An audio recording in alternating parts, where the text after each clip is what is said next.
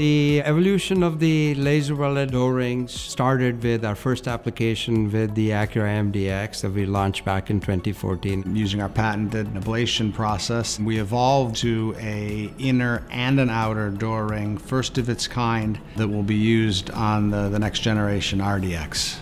Honda's goal was to deliver best-in-class panoramic roof on 100% of the RDX volume. The idea, the laser-welded, hot-stamped double door ring, came from the collaboration of Magna, ArcelorMittal, and Honda. Honda came to us challenging us on more throughput, more complexity, and more efficiency, and that's kind of where the innovation really started. We went from a two-piece usable door ring to these multi-piece, complicated, configured door rings. The door ring in the 2014 MDX saved them 3.5 kgs per vehicle. Fast forward to the RDX, we are saving them 14 kilograms per vehicle. So it's a significant weight down. In terms of crashworthiness, they are meeting the narrow offset requirement, which is a very tough load case. They're meeting all their safety requirements to be rated by IIHS as a Top Safety Pick Plus, which is something that Honda always strives for. Honda definitely wanted safety. This is the first vehicle with this type of a door ring, but it's a dual door ring, so it's the outer and inner door ring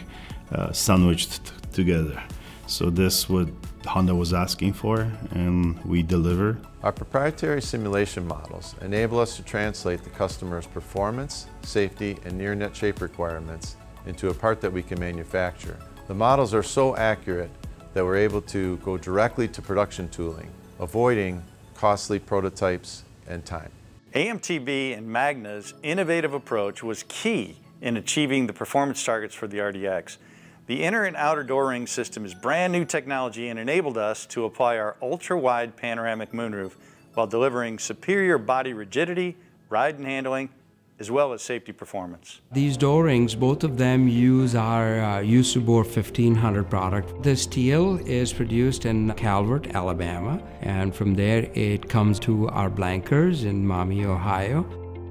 In Detroit, we ablate and then weld the blanks to make the door rings. From that point on, the door rings are shipped to Magna in Bowling Green, Ohio, where they are hot stamped and then laser trimmed to make a sub-assembly that is then shipped to their Honda East Liberty plant in Ohio. Magna and AMTB worked together to come up with the process. One of the big things that we looked at was trying to improve on the ablation process, and we came up with continuous ablation. We are 5 times faster in terms of our ablation welding capability. One big pivotal point in this project was being able to commonize the tooling. We worked on a concept that allowed us to incorporate the inner and the outer on one magnetic weld fixture that allowed us not to have to do a changeover.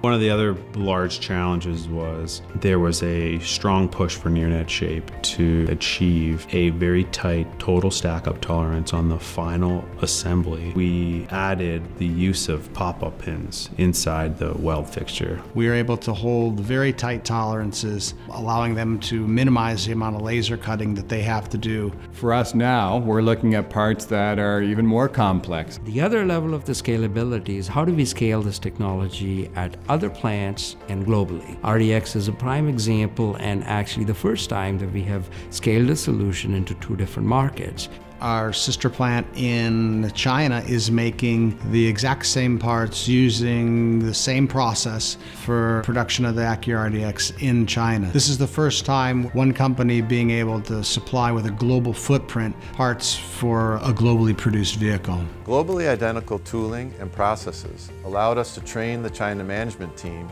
in the United States prior to the China facility being completed. The RDX demonstrates a step forward, not incrementally, not evolutionary, but revolutionary.